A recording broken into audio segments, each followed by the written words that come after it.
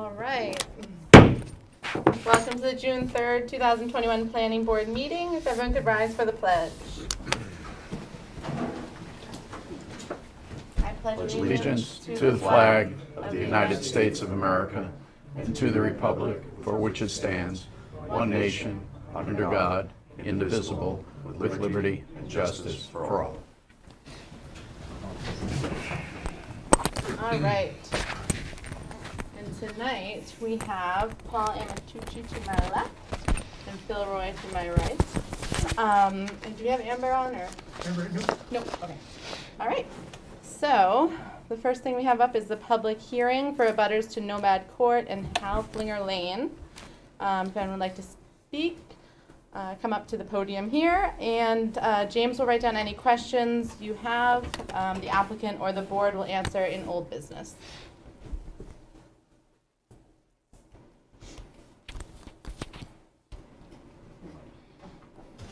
Hello, my name is Kim Jakes. My husband, Mike Jakes, and I live at 3 Halflinger Lane.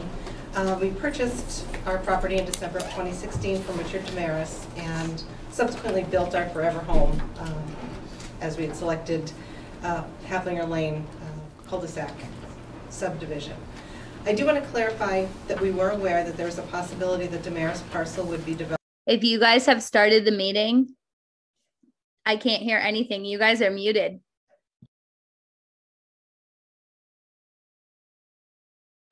Thank you. We should be good now. I can hear you. Great. Can you hear me now? Sorry. We're good. Okay. Thank you.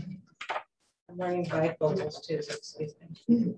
I do want to clarify that we were aware that there was a possibility that the Damaris parcel would be developed in the future.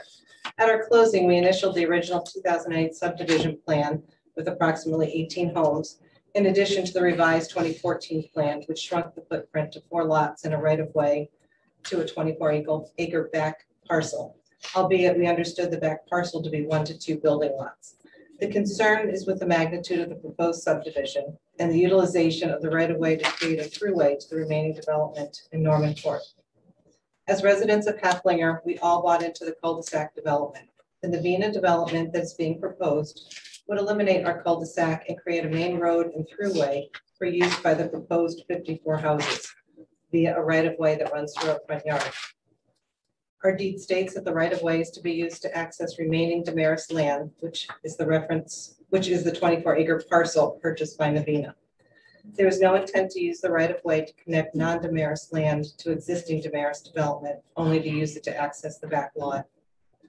Navina is certainly entitled to develop the 24 acres that they purchased. However, it should be built as an extension of Halflinger subdivision, thus maintaining the clear intent in the original and amended plans to maintain Halflinger as a cul-de-sac configuration, not a throughway. As the planning board, you are looked to minimize the potential impacts from new subdivisions on the neighboring properties in the municipality. The proposed throughway would violate the intent of our deed, significantly increase traffic entering and exiting Halflinger, causing safety and traffic flow issues on an already dangerous area of Old Pine Hill, Sullivan Street, and Route 9. Additionally, it would adversely impact our property value and interfere with our quality of life with 2+ years of continuous infrastructure construction, traffic, and noise. At one point, there had been reference to Dobson and Colonial Green developments. Both of those developments have 2 entrances and exits on streets substantially distant from each other. The proposal for this subdivision would have both entrances and exits within 100 yards of each other, also intersecting with Sullivan Street. The traffic impact, not to mention the impact on our schools, would further be exacerbated once development begins on large parcels on Pine Hill Road, Worcester Road, Old Sanford Road, and Diamond Hill. Our ask is simple. Please protect our property and the interests of us as residents and abutters. We bought on an approved cul-de-sac for privacy and quality of life. We ask that you work with Navina to identify an alternate plan for their development and a second entrance and exit, perhaps Cemetery Road or Route 9.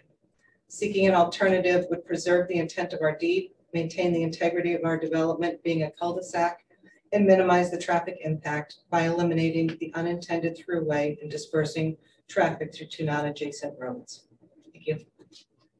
Thank you. Thank you. Okay. Do we have anybody else? I received an email. I can read it. We are writing to you today to express our serious opposition to the proposed subdivision at Halfling Lane in Norman Court. Although my family lives on Old Pine Hill Road, our home has a direct view of Halflinger Lane, the cows at 82 Old Pine Hill Road, and the beautiful space that lies between and beyond. We often watch deer graze in the empty fields that abuts Halflinger, and I've become very familiar with the families of ducks and red-tailed hawks that make their home here.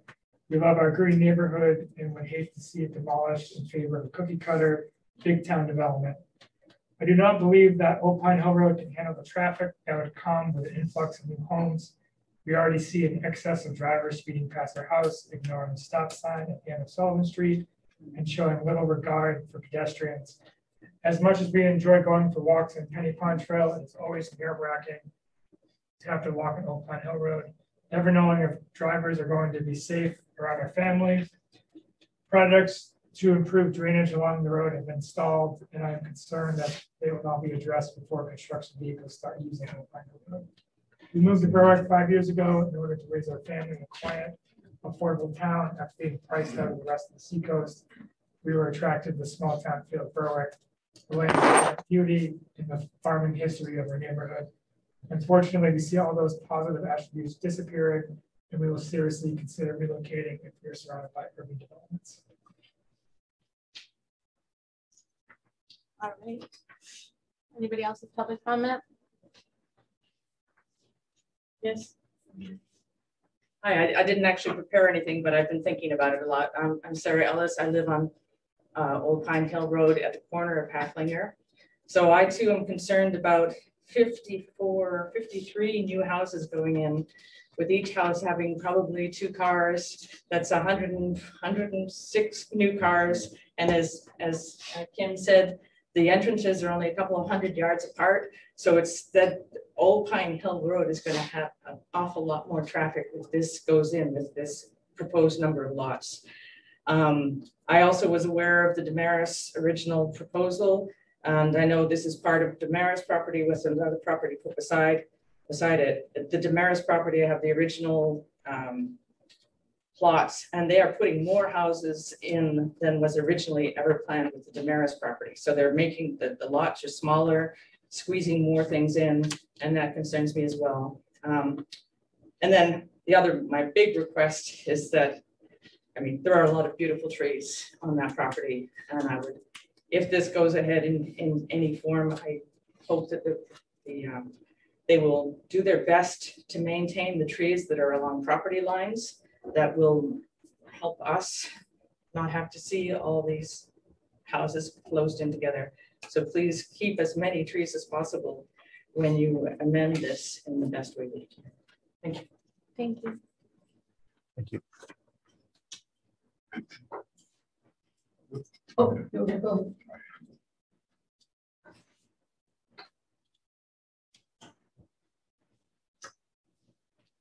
My name is Alan Kravitz. My wife Jane and I live at 4 Halflinger Lane.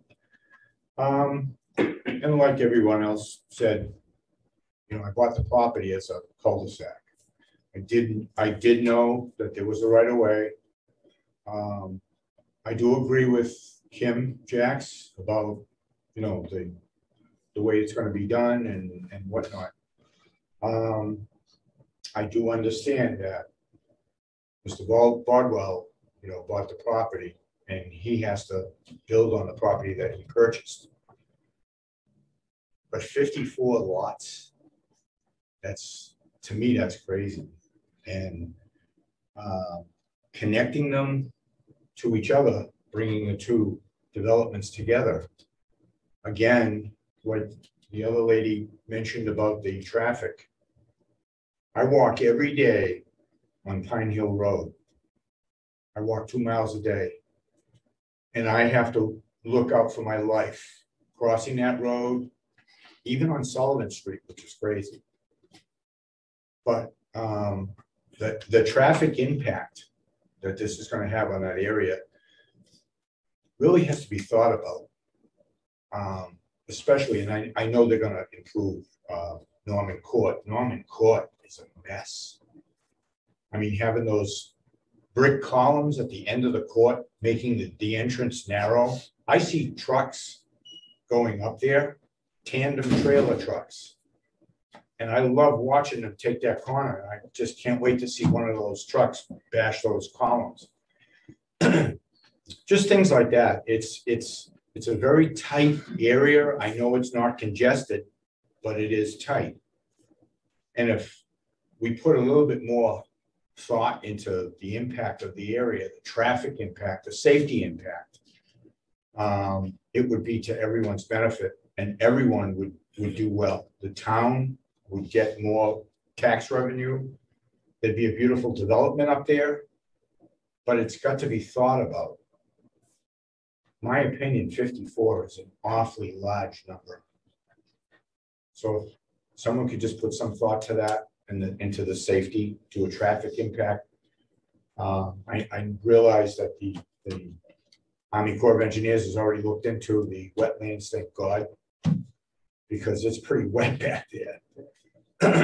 And of course, we love our animals.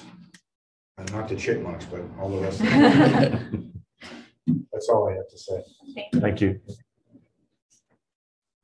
All right, so anybody else? With anything? My name is Wendy Lull, 127 Old Pine Hill Road North, and never thought I would come to a town meeting and be able to sound like an old lady say, I've been here for 20 years.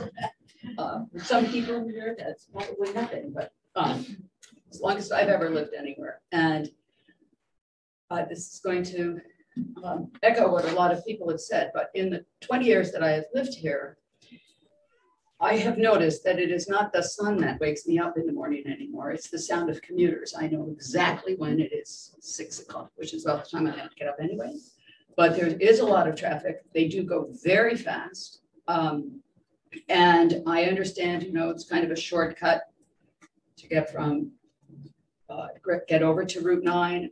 Very often on Mondays, I have a lot of trash on my road because people are in a hurry to go to the dump and things just come out of their cars. It's not a big amount, but it's more and more all the time. So I am very concerned about such a large development that has the entrance and the egress on the same small road as Old Pine Hill Road. I don't, I'm not necessarily pro-development, but I'm not here to say I don't want to see any development or any houses. I am concerned very much about the safety for egress and exits, and remind you that that is right by our beautiful town library. So there's a need to be considerate about the families that are going through there. I am also, Sarah talked about trees, and this gentleman talked about animals. It wasn't that long ago on Old Pine Hill Road that a developer bought a piece of property and had said that it was going to be just 2 or 3 lots.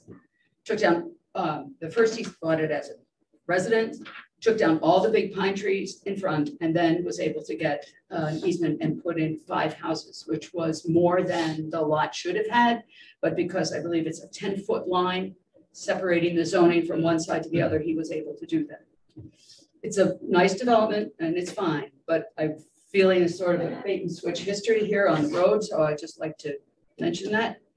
And anything that we can do that would be able to have the development have a separate entrance or egress would be really, really helpful. If the road is getting noisy and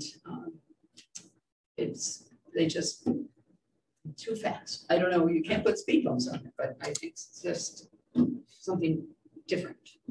Thank you. Thank you. Is there anybody else? Thank you. Mary and I live at 1A Woodgate Lane, which is right on Old Pine Hill Road North, and just want to add my voice to the concern about the traffic. I too am a walker. I see kids walking, families biking, and traffic rarely, you know, gives wide berth to you. They rarely slow down. I've had to jump into this, you know, ditch a few times just to get out of the way. And adding that many more vehicles up and down that road just really scares me. And I also, I don't know who does this, but I am concerned about the impact on our schools. I'm just leave it there. Thank you. Thank you. Is there anybody else for public hearing? All right. If not, then we're going to move on to public comment for non-agenda items, general planning items for Berwick residents and property owners. Is there anybody here for public comment? Anybody in the lead? So then on to approval of minutes. Does anyone find any issues with the minutes from last week? I see no issues. Would move to make a motion to move to approve. I'll second. All right, so is there a vote on that or no? Right. Yeah, Ms. Vogt. Oh, okay, all right, so, so all those in favor? Yep. All right, aye. In favor. Aye. All right, then on to old business. So, questions for the applicant? I guess I can address a couple of the concerns for schools. We will reach out to our superintendent to see what the capacities are. Typically it's the elementary schools. Where the costs come from for school costs are when we come in, we have waves. So I like to tell folks, we have 40 less kids in the school system now than 20 years ago when I was in high school. It comes in bubbles and waves, and where the costs come are when we have an influx of development and we have to expand and hire teachers in elementary school. So the more we can keep that consistent, the better. So there's a ton of, I can talk all day about school impacts. So if there's more questions, email me. In terms of traffic, I think there's a lot of things that we could ask the developer to do to work on impacts for safety, whether that's, and they will do a high level traffic analysis that'll be part of their final plan. Correct. And I would really encourage them to look at the Old Pine Hill Road north and south and School Street intersection. It's been a high crash location for 30 years. And I think there's some pretty low heavy lifts that can be done to make major safety improvements there. I know in terms of, I know speed bumps have been brought up for within the development. What seems to work for the town are the speed bumps that are on Logan Street and the ones going to Memorial Field. So they're kind of more gradual humps. I mean, in terms of more improvements along Old Pine Hill Road. Old Pine Hill Road, it's a collector street, so it's not a local street. It does connect Sullivan Street to Old Pine Hill Road, and that's not going to change. It's a throughway and will remain a throughway. But getting a segment of sidewalk on there, a sidewalk is a good way to slow down traffic. There's other things too. There's narrowing the street with paint, or I know a stop sign's been brought up, maybe a three-way stop sign. That's more of a public works discussion. That's something I'll bring up with our director. I can start those conversations. I'll just mention now in terms of the access of a Haflinger, where the town stands on that from a legal perspective is that what the applicant needs is proof of right title of interest to move forward, and they have that. And what the town can do is condition our subdivision approval with a note that if there is a legal dispute and the judge rules that no, they don't have the right to combine Haflinger and Norman Court, then the note will say the subdivision will be null and void. I had a question. Yeah. I think that kind of covers my. So that is the town's legal opinion? Yeah. Okay, all right. I know that you're waiting for the final plan for your traffic analysis, but I did read from the Department of Agriculture that you guys had a few possibly somewhat endangered or special concern pieces for spice bush and spreading sedge that I asked you to do an appropriate survey sometime between May 31st and July 31st. So do you guys have plans for that? Yeah, go ahead. My name is Jay Stevens. I'm civil consultants. I'm obviously working with Mr. Bodwell on the Navina Estates project. With respect to the comments, like from the, I think that was Natural Resources that was talking about those. We still have to go through the major DEP process, which has asked for all of those same reports that you asked for in town. And we were pending getting through preliminary approval to submit it to the DEP. As it goes through the DEP process, they will ask some of the same questions. They will also tell us whether or not they think from their level that it needs to be looked at further. And if in fact they agree with that assessment, that they would like us to look into it, even though there's nothing that says there's anything there now, the DEP can require us to do that assessment to see if in fact something might be there. One of the things that they're going to go through all of those different attachments that you have before you, some of the wildlife stuff regarding animals, rare and endangered species and so forth. They will decide if they think we need to do further study beyond what's already been done in the area. So we're sort of trying to straddle make the state happy, make the town happy, try and work with the abutters. So at this point in time, we have not scheduled anything for the because we want the rest of the DEP to come in and say what they want us to do. So if it can be combined, we can do it at the same time and we don't do something that doesn't make any sense. Okay.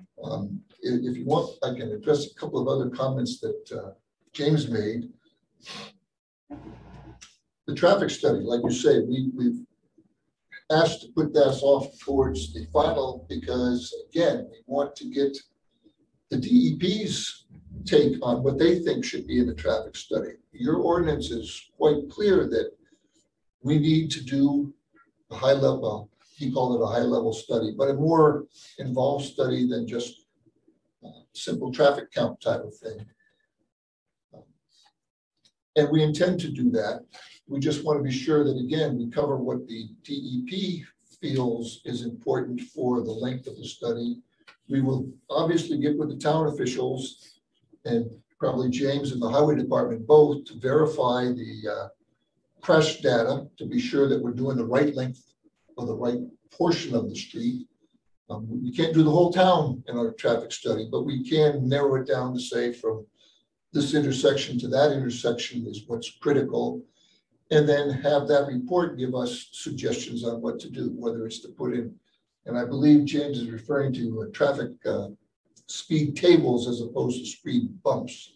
The bumps, the abrupt thing, a speed table is more like a little platform that you slow down and go over. A lot of times you see those in your schools, but they're not so abrupt that they would break a car when you went over it.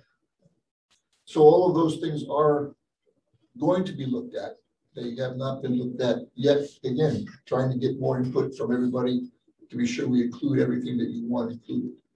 But that traffic study will include a study, a get together with the town to be sure we've got their section covered.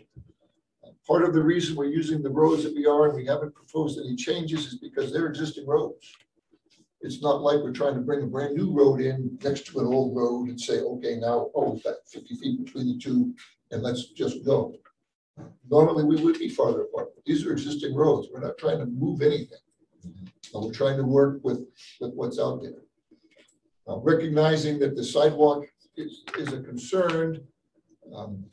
It's not hard or it's not easy to see on the plans, but we do show on the plans connecting Haflinger Lane to Norman Court, specifically getting to the library and putting a sidewalk on Old Pine Hill Road between those two. Because if we're putting sidewalks on Norman Court, and we're putting sidewalks on Haflinger Lane, we understand putting the two together. Beyond that, we haven't looked into it because, I mean, the town may want sidewalks all the way down School Street. I don't think that's completely our requirement or something we should be doing, but we want to do improvements on Old Pine Hill Road to make it safer. We just don't know what they all are yet, because that's part of what the traffic study will come up with. I want to go back to your comment about the traffic study, and you did mention narrowing the focus on that. And I would counter just with an opinion. There is a shortage of housing in the area based on the industrial activity, the shipyard, and some other issue, employers in the area. It's going to have a profound effect, not only in that one area, but I don't think you want to be too narrowly focused. And the only reason I say that, I live on 236, and it's the Shipyard 500 twice a day. So you have to be aware of that. And I would caution you to not be too narrowly focused. And just an opinion, I'm not providing direction, just it's some food for thought. No, and I'm not saying what I was trying to say is we're not going to study the whole town. Gotcha. We're probably not going to include 236 because that's quite a ways away. Understood. But if this becomes an arterial to feed into that traffic every morning, it is a point for consideration. Well, and that's part of why we want the DEP's input into it, because they talk to the DOT, so the DOT through the DEP will get involved. And like I say, we want to be sure we have the town officials who are familiar with that same data. Yes, sir. I believe the police department's also included to get an idea of crash and collision data and so forth. So I didn't mean we're going to shrink it down to where we're only going to go from Hefflinger to Norman Court. I gotcha. I just want to manage expectations on both ends. That's all. Yeah. Yes, sir. But we're not going to try and do all of School Street and all those types of things, because it just can be, the what ifs never end if you get. And is a traffic study an independent contractor who does that, and do we have a stakeholder in that? Well, what we will be doing is we will be getting a traffic consultant who does a lot of work with the DOT. Okay. We have one that we work with who's been working on 236, Route 1 in York. That's who we're contemplating using at this point in time. Okay. Who's that? Oh, I used to work Where with. the firm? No. Your firm? No, it's actually the guy who's doing it used to be with a local Portland company. Got upset with them, just unhappy with the people he's working with. He started his own company now, and he's being supported out of a big DOT group out of Connecticut. Is doing a lot of the support, and he's now a local office for them. He was recommended by people at Goral and Palmer who were too busy to do our original traffic work. And so that's what we're starting with him. And we've talked with him on this other project. He's very, very good. I think you'll be happy with the study he comes up with. But like I say, we're trying to be sure that we include enough area, the right area. That's more important than anything. And so we were waiting for these types of comments before we come up with a contract with that guy. We did have a traffic count done for when Les did his apartments. So we know peak time, what the traffic roughly is. I'll get you that data, just so you can compare to what's being added. You get that apples to apples comparison. Yeah. If I could just add, so I understand the desire to want to do the input and output so close. Obviously, it's financially smarter for you guys. You're using existing roads. But seeing as they are being used to provide entrance to this development, the public spaces here, are we giving the residents of these existing properties that you're using to get access? Are you giving them access to those public spaces, or at least the public town access to those spaces? At this point in time, the way the project's planned, all of the open spaces that are shown will be open spaces to the people within the project. Okay, and we're not including these people that were part of the original Damaris development for that, correct? I believe we will, because I think that the covenants that will carry through from their property will carry on to some of the Damaris property. And then reading the covenants, we have the option to continue those covenants through the rest of the development. Okay, So because I'm I'm pretty hearing like a sure lot of it's- concern about the trees and the wildlife. It's obviously part of their life to have that space back there. So I don't know if that would be helpful to And open I that up. have no problem if that isn't in some, covenant that we're doing, I have no problem making a covenant. So the new subdivision will have its own covenants, or will you guys be closely in alignment with the previous subdivision covenants? I'm guessing that we will, well, obviously we have to retain those for the Right. current board.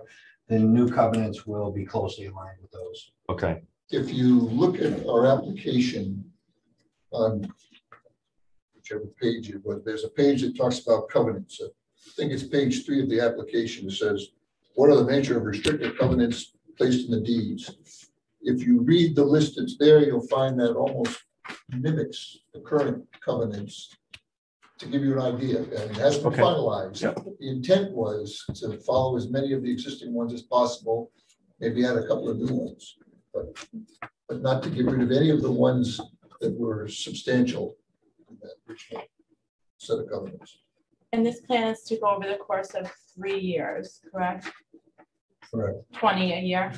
Correct. Okay, so I know the rec department director, I always like to mention this, because she's very interested in preserving trees and making Berwick into a green town, which follows specific guidelines. I don't know if we are following through with that, but I would definitely keep in contact with our rec director, because when it comes to taking down all those trees in that area, we do want to have some type of I would hope, plan to replant or Well, one of the goals, and it is written into the plans, is that when an individual lot is developed, they're to limit the clearing I saw that, yeah.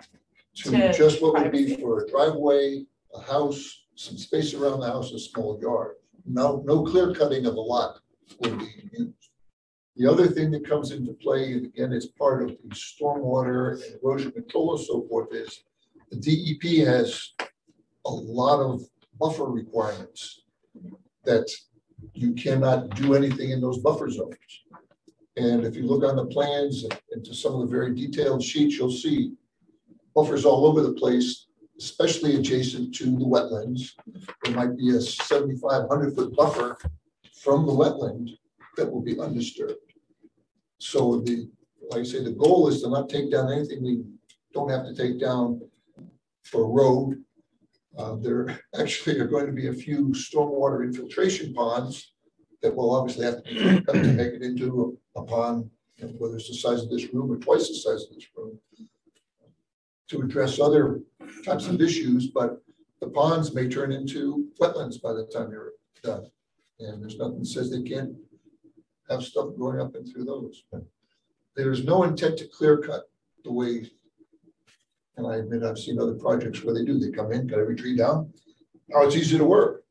Les has already made a commitment that he's going to try and work in between the trees, which is going to take extra effort on his part. But that is the intent. The only other issue I see, and just out of concern, because I'm not familiar with the scale on here, but as I look at Teardrop Court and then the Haflinger Lane extension, at the end of each of those extensions, you have a cul-de-sac, and it appears you have 4 abutting properties on each cul-de-sac. We made a huge investment in our fire department and fire apparatus.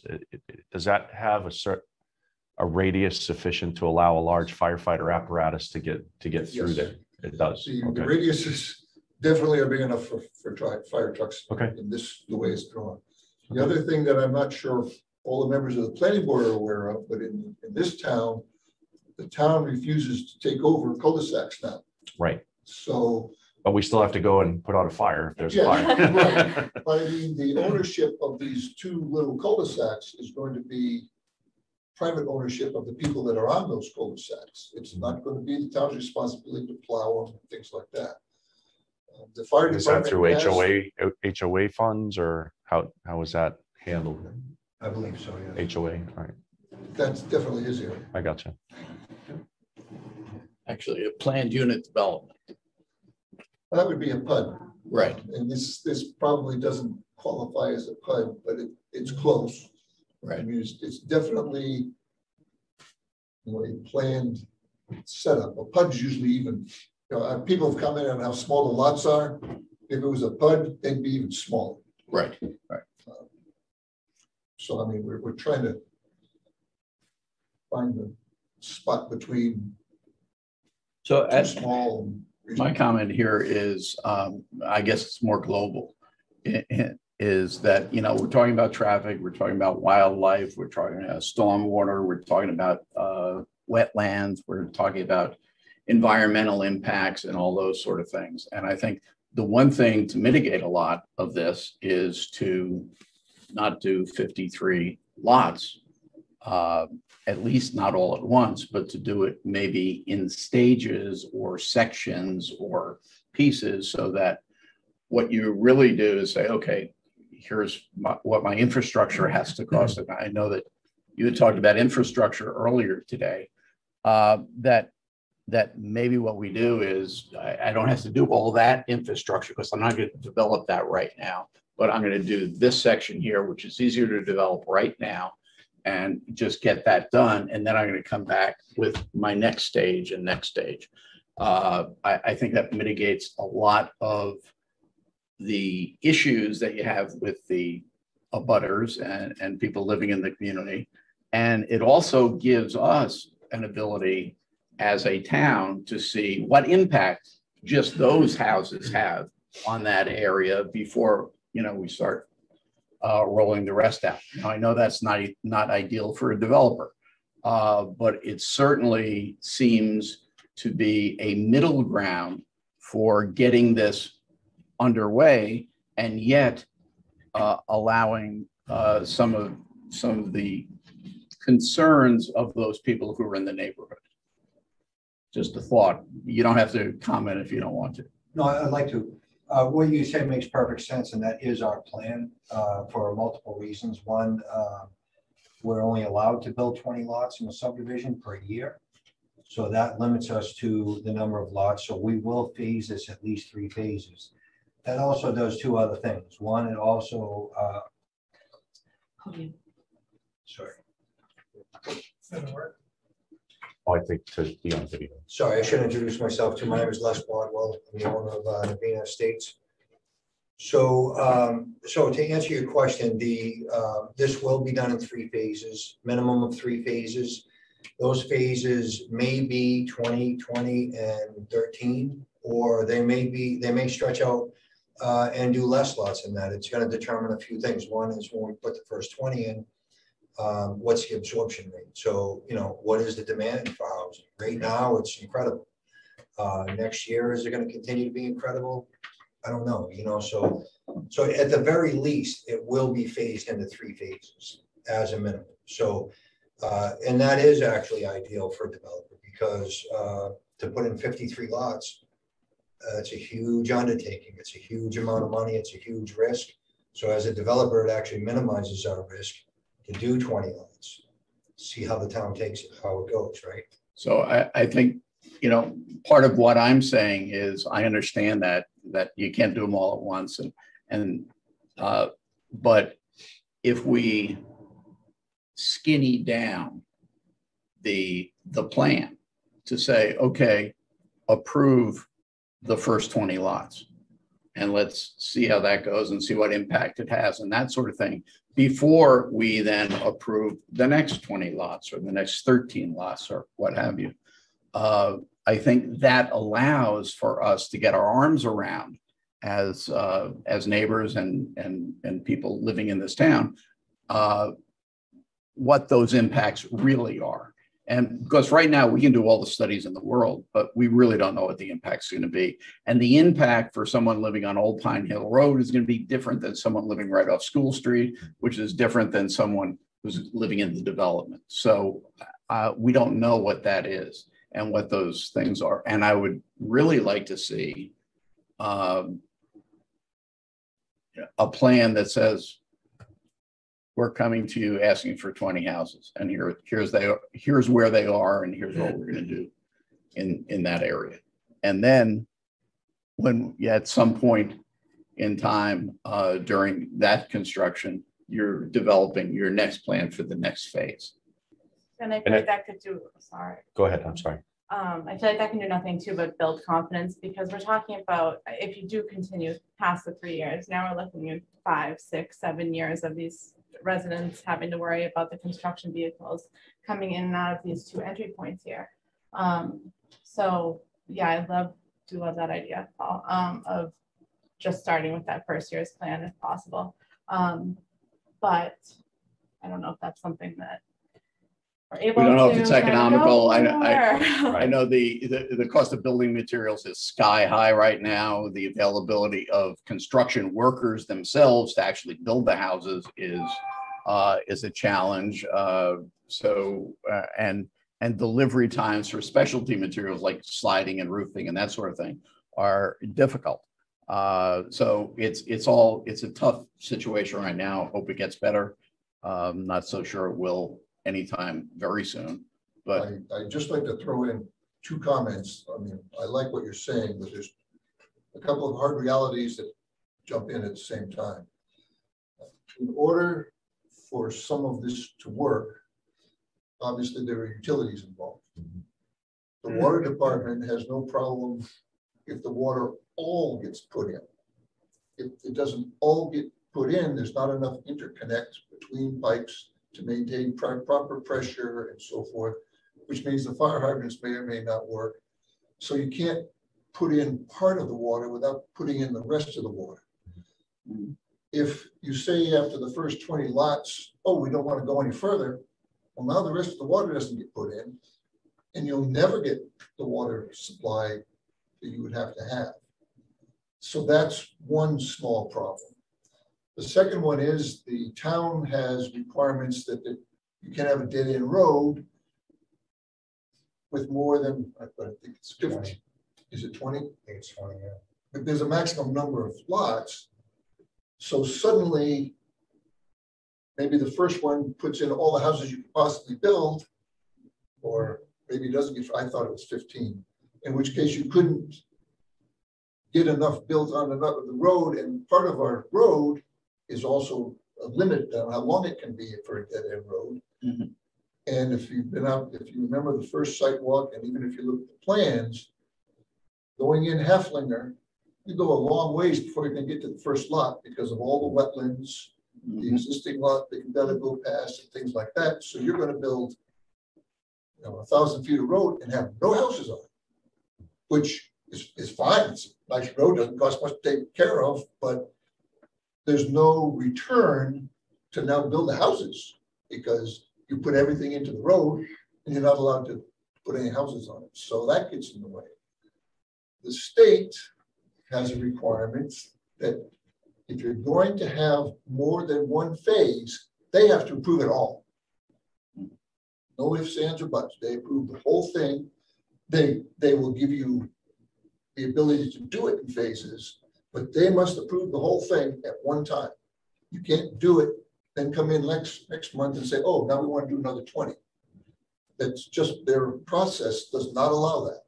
If you know you're going to have 60 or in this case 53 in the total thing, you must bring in the 53 now, which again, you're going to put all the money into the design and pay for everything, but you get no return because you don't know when you're ever going to get the whole thing back. But you're still doing it in 3 phases, correct? But they That's the will plan. actually do the work in 3 phases. Okay. But again, they want to guarantee that the 3 phases are going to be built. Yes, you can build this one. By the way, you've got X number of years before you better have the second one built, or right. Whatever time frame you give them to do it in. So just thinking outside the box, maybe there's a compromise here with where we can meet everybody's needs, and obviously contingent on the environmental impact study, the traffic study, everything else. But what if, just thinking out loud, looking at your site plan, if you look at the backside of the development on Haflinger Lane and Haflinger Lane extension, there are 20 parcels that align that part of the road. Would you guys be amenable at all to maybe developing those first 20 first? And that can't do that. You can't do that. Okay. And the only reason I say it gives a little time and distance for the residents I who would are love already to there. do that. Yeah. But the reason we can't do that is we're limited to the number of houses on a dead end road. I got you. And so Okay. you can't put 20 when there's already 4 there. I got you. If that were an option, that is the option we would take because Right. that's where the pumping station goes. So, Okay. you know, would be more economical and less costly for us to put all of them in right there. Right. Fortunately, we can. So what is your plan if you get approval tomorrow and you're going to go and you're going to build your first 20, where are those at? Can you? It's going to be a mix of Haflinger and Norman Court. Okay. So both of those roads, the first, section of Norman Court, I don't know exactly where the breakdown is. That's Right. something that Jay and I will work out, but Yep. some lots will be on Norman Court, some lots will be on Haflinger. So given that, looking at the map, is there any way to stagger, but start at the far end of the property and work your way back? Is that, it's not feasible? Okay. All right. And just refresh my memory, you guys said you are actively looking for other outputs? Yes. Okay, so you have somebody that's looking for. Is that in the form of Property. right of ways? Or are you looking to procure more land or? I've had conversations with 2 other abutters Okay. about getting another access point out on Route 9. Okay. So that we don't have to cross those wetlands. But at this point, nothing has come to fruition.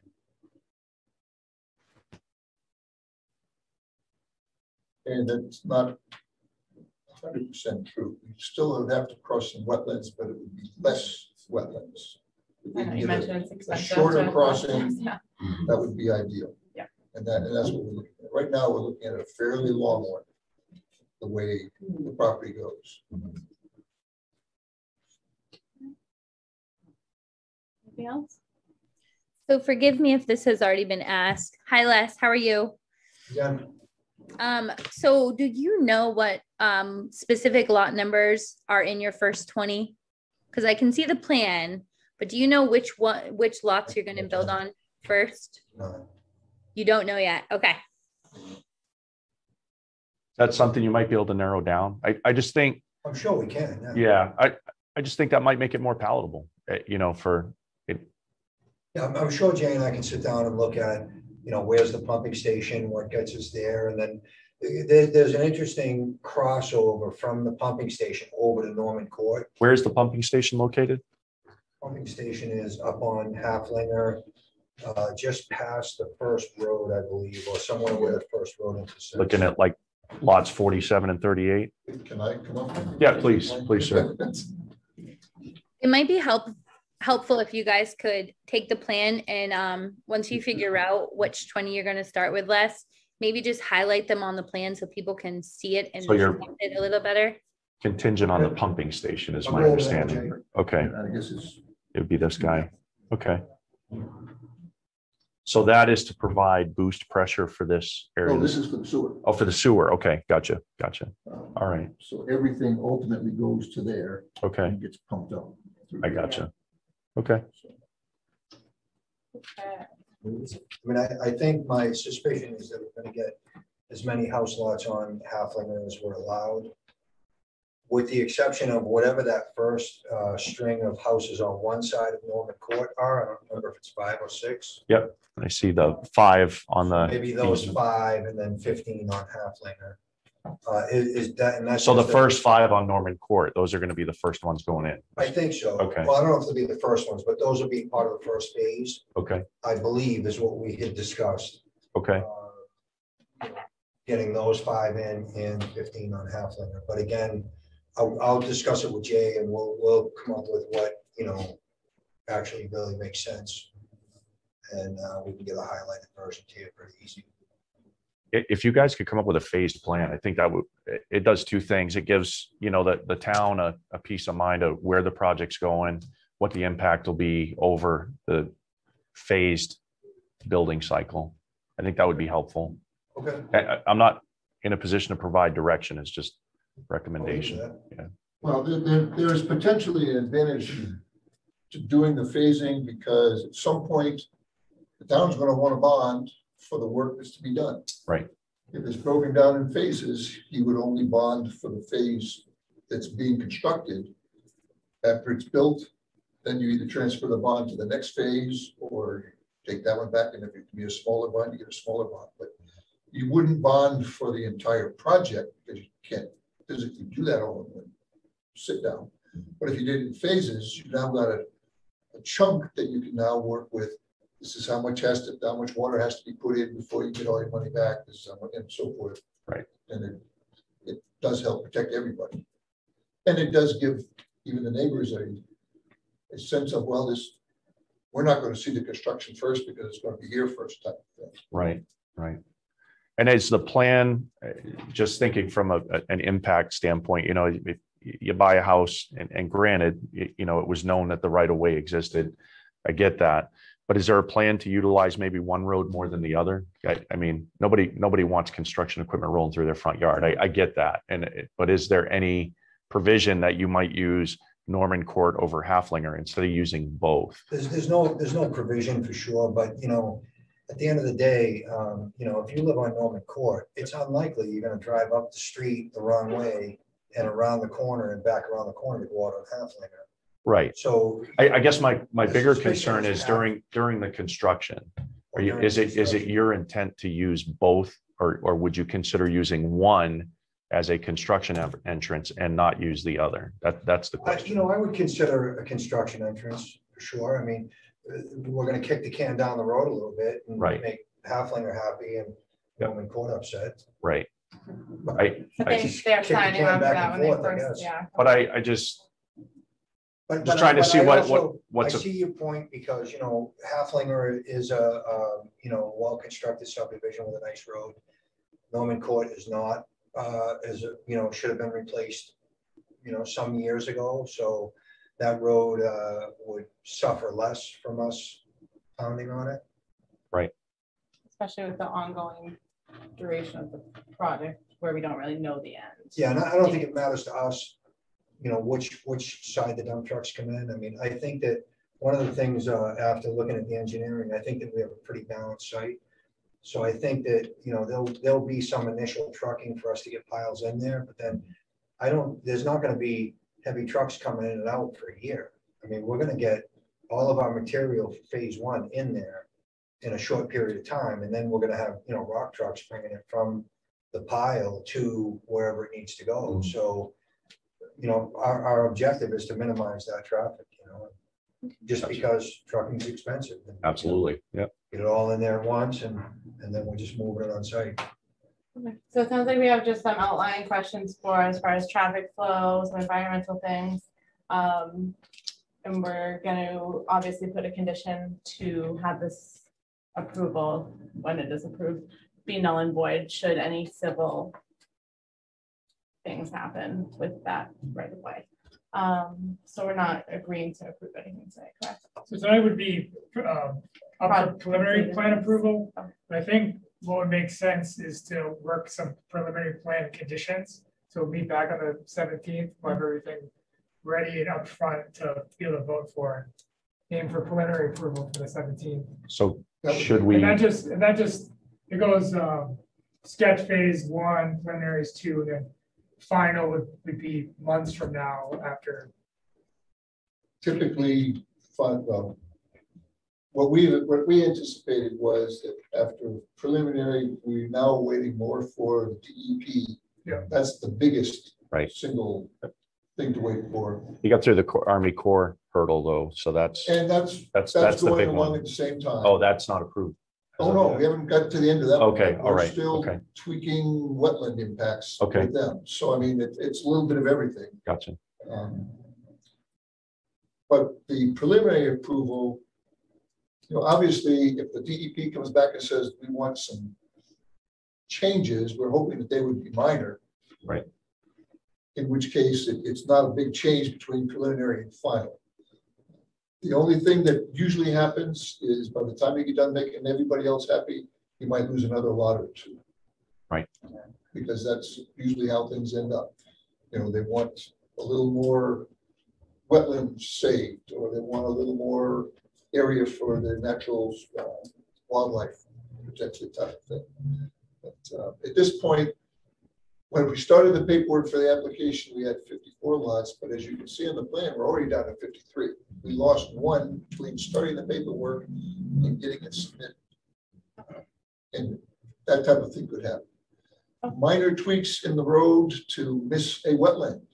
But again, that's not a substantive change. Say again, I'm sorry. Or Beach Tree. Oh, yeah. Yeah, we've already moved a couple of times for, Okay. was it a beach? I thought it was a Beach. maple. Now, a couple of real beautiful big beech trees out there. You just don't see them that big, that healthy, you know, so. Right. So, I mean, we have been moving things for that type of thing.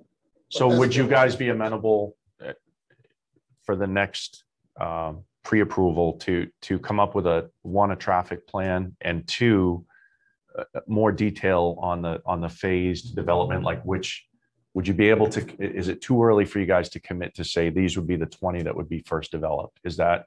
I think that's easy, you know. I just think that might be a little I more think that's easy. easier to That's, digest you know, for the community. That's just picking out, you know, which lots we do. And I think I'm already pretty set on what those lots are. Right. I just need Jay to tell me that, you know, yeah or no, That or we can make it work. that we can make it And work. for final plan, what I'd like to see a plan for the Old Pine Hill Road intersection. I think that'd be a big win-win for everybody. And then have the final plan implement the traffic study recommendations for the Plan, you mean like new stop signs or something? stop signs, speed bumps. Slow Wait. down sign. Here's your speed. I think one thing you could do is look at doing a bump out, the crosswalk to the library, stuff like that. Streetscaping that helps calm the traffic. And you want that before preliminary, or that would? be- No, I think that'd be okay to be, if you have it ready for final, but to have the recommendations already integrated in the plan, and then you're back to final, right on the final plan. Yes, that would be then. Yeah. When you mentioned traffic for the next meeting, you were talking the construction traffic plan.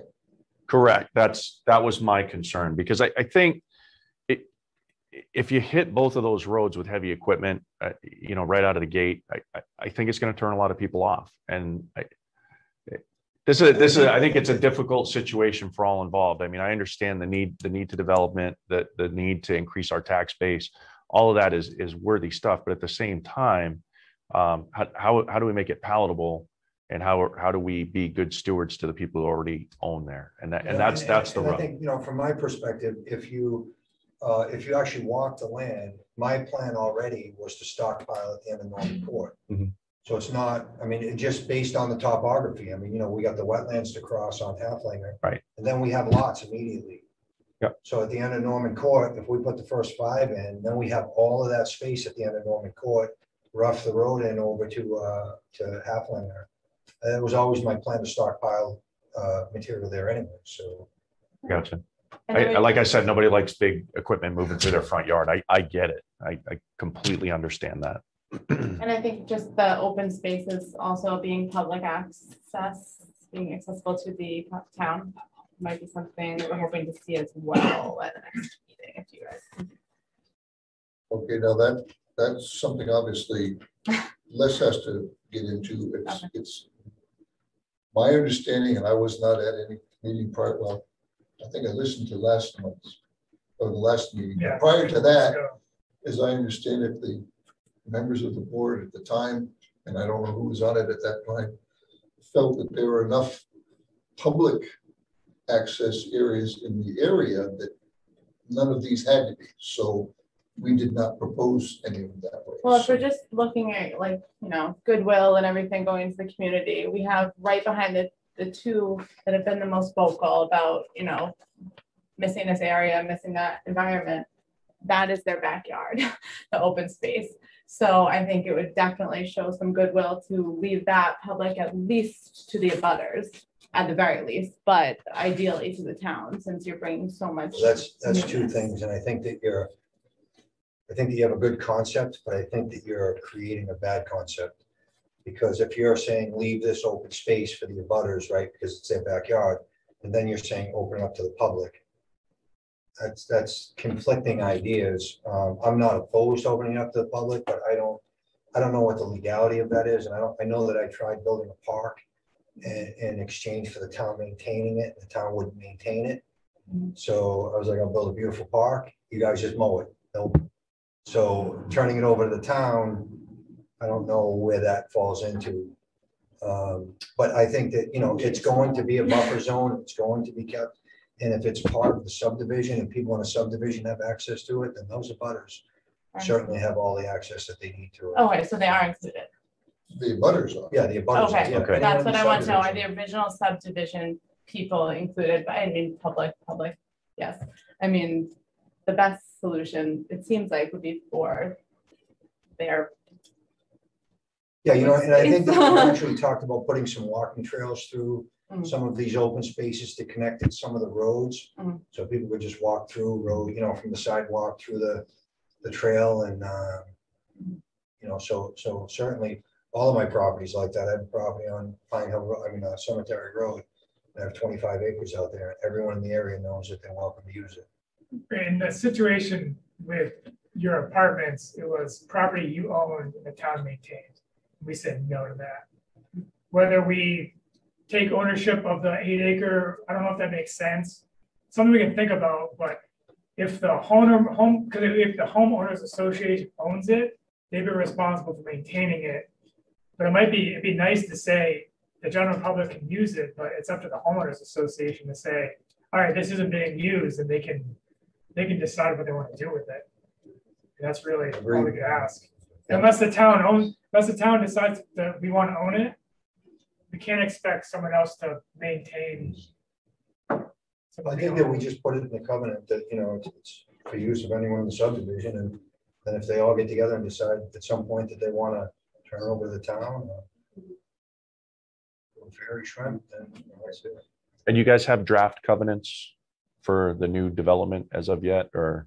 The new draft covenants have not been put together. Okay, Again, hearing what people, absolutely. Yeah, you can't put the cart before the horse, I get it. right, it becomes hard because we try to Absolutely. anticipate a number of things, but you Yep. can't anticipate everything. Okay. But I would like to know what you'd like before the next meeting, and the only two things I'm really positive on is a construction traffic plan and a phasing plan.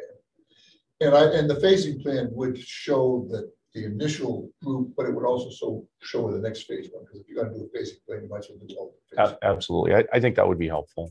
And I think we also want to see in writing that the current members of the development will have access to the public space as well.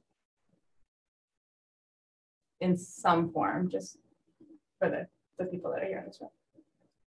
I'm not sure. I mean, we could probably provide something, but I think by the nature of it being public HOA or access, something. they have access to it. No, what she's saying is the 4 lots that are currently in the original Yeah, they- marriage have access to the same open space that all of the new lots have. That's what you're talking about. All right. We have public comments after the new business, where you can go back to it. All right. So is there anything else? Any other questions for the applicant? I'm good, finally.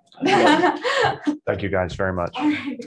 So actually, just a point of order, so the public hearing's closed. Oh, There's good. public comments for non-agenda items, so if there's other comments, you can email me. But for this section, the Navina Acres subdivision, that's done for the evening. So anyone that's here for that can go. I don't, but I'm easy to find. I'm planning at boroughreen.org. Okay, I got it, yeah. Thank you. Yeah. Thank you. All right, so now on to new business. Very patient new business. Dustin, you guys are up. So this is a tremendously minor. Good night. Thank you.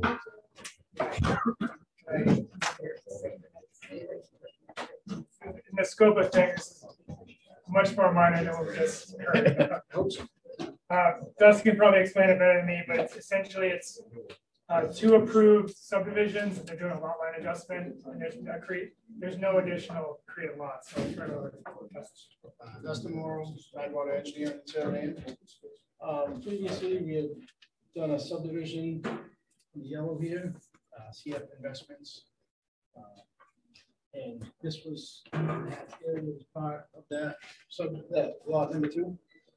And then we did a subdivision over at Alley's Way subdivision. A budding lot owned by Curtis Land Development, and Nick Curtis owns a lot over there. So we're just proposing a lot line adjustment between the two of 4.32 acres. It's not creating any new lots, no road. All the lots are still conforming with square feet and setbacks and wetlands and all that stuff. So yeah, it's pretty much just hoping to get this recorded at the registry and deed description.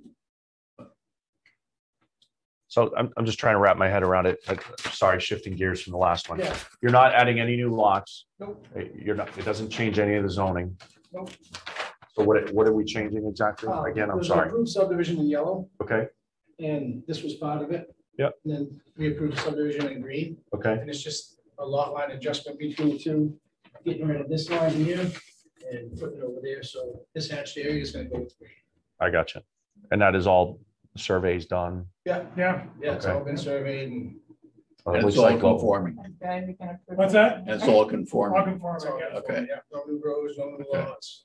Oh, Just swapping 4.3. Find the application complete and then approve the application. all right. I find the application. All right, so who wants to make? a I move motion? that we find the application complete. For- I second. All right, so all in favor? Aye. I do have plans to get signed. I'll be signing with you. I was told that the registry is not taking plan size plans, they're taking 11 by 17 only. I don't know if that's accurate, but we'll sign them. I'll leave these with you. Yeah. And we'll find out and just have them sign them. Now's the time to have them signed. Okay. But yeah, you have to prove it first. Oh, we just You did. you had found the application complete, right? Yes. Now you're gonna. Now I make a motion to approve. Second. All right, all in favor? Aye. Aye. Sorry, didn't mean to steal your Yeah, thunder. now the time. Much easier for me. I can wait. Sorry. Sorry. Do we all sign? Go first. We all Yeah, I sign? know. Would have been nice if we went first. Learn a little bit more about Nifty and the acre. Follow the procedure. Yeah.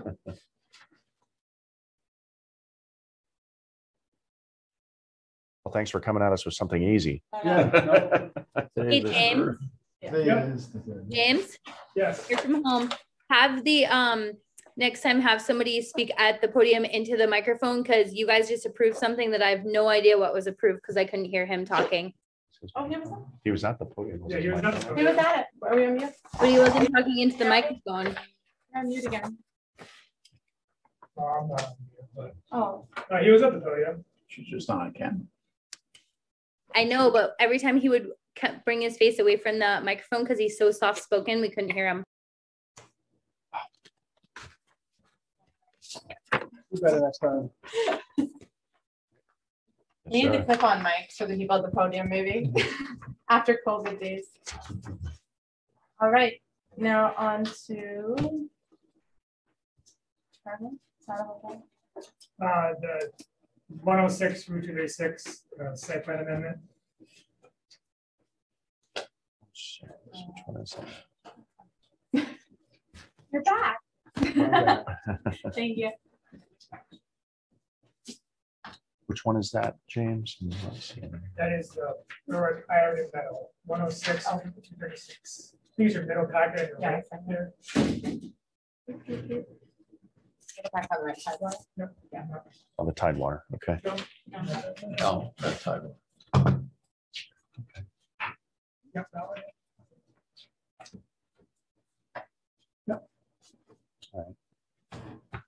I can do a quick overview. This is another very minor. They are adding a stormwater feature to an existing stormwater feature. So they are, all they're doing is improving the drainage on their site by adding a grass biofilter. Is that right? Essentially correct. Yes. You can take it away.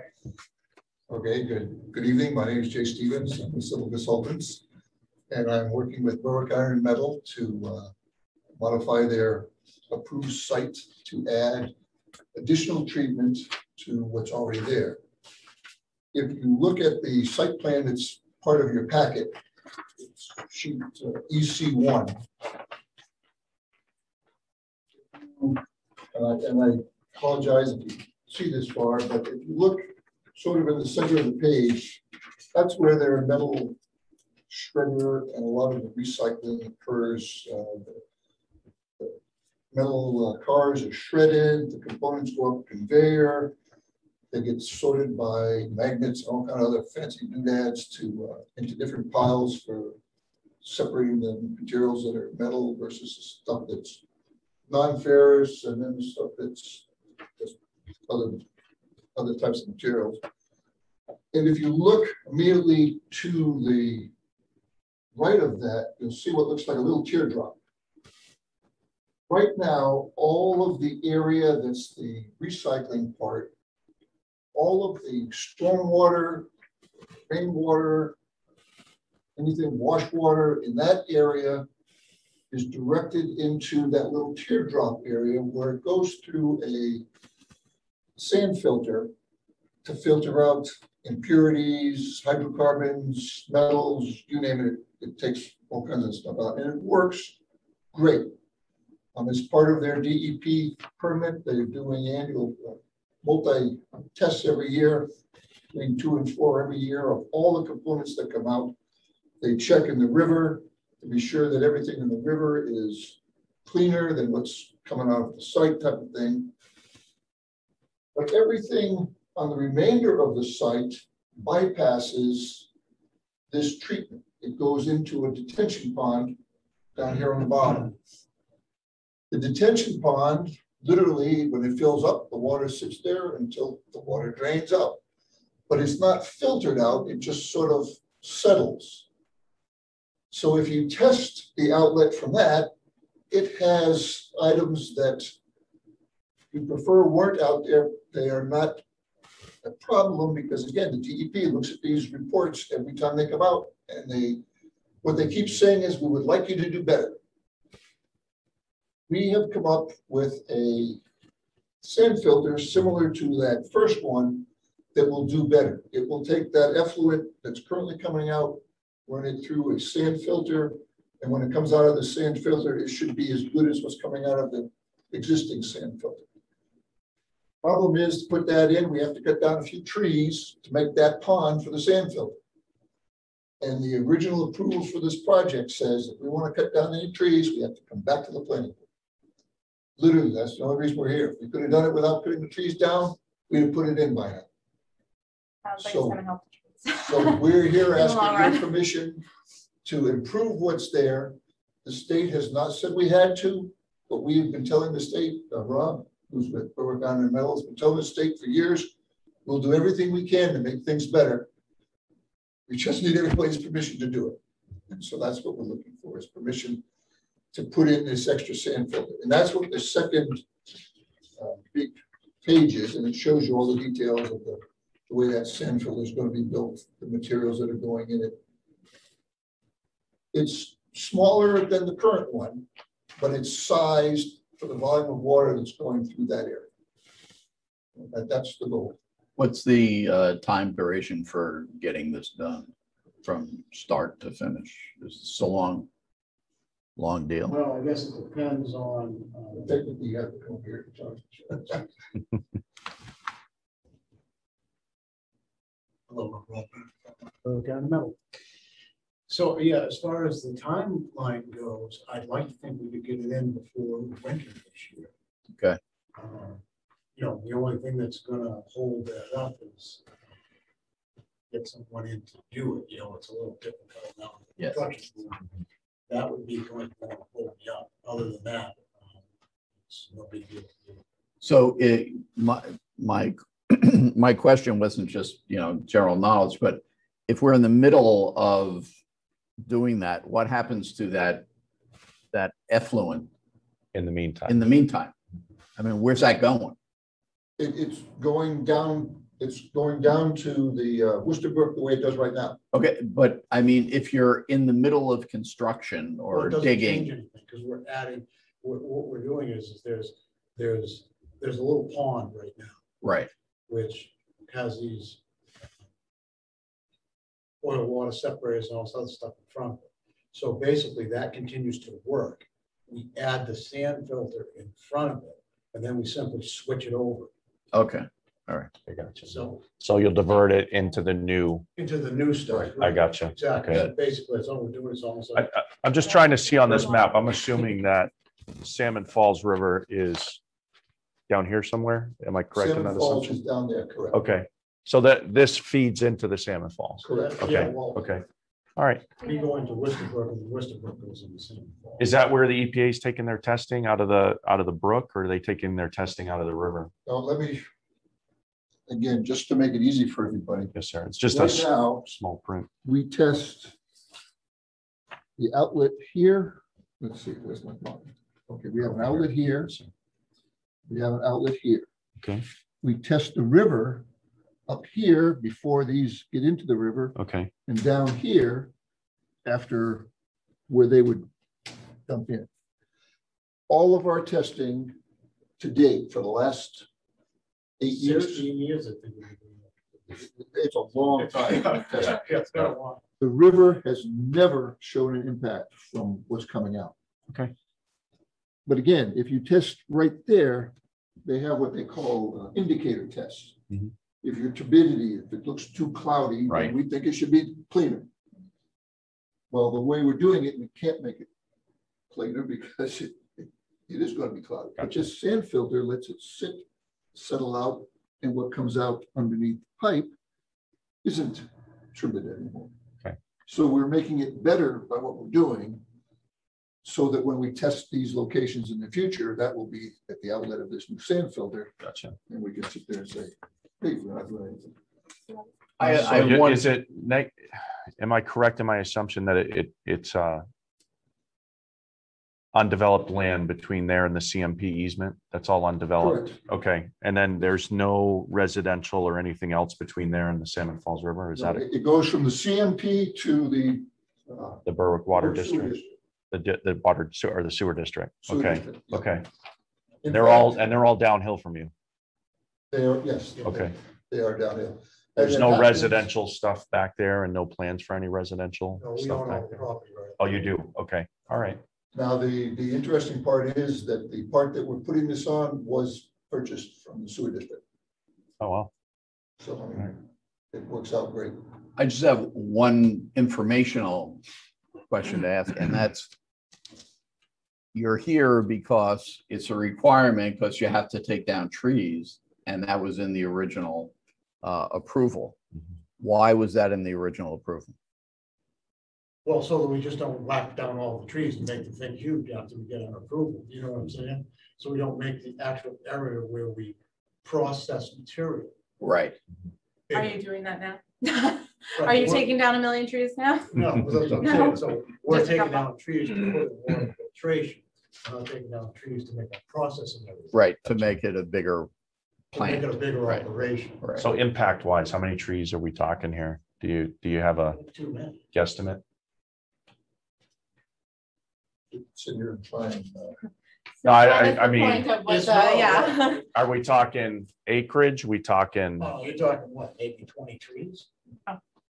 oh, we probably got more than 20 trees. I mean, it But depends what. they are you know. so far back, you can't even see this site from anywhere that an abutter is. gotcha.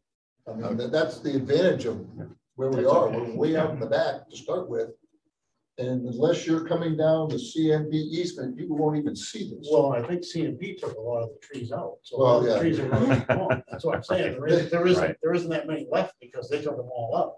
We bought the property all the way up I- to the CMP easement. Do they have to? They did all the work. for us. All right. I see no All right. reason to not. I'd move to approve.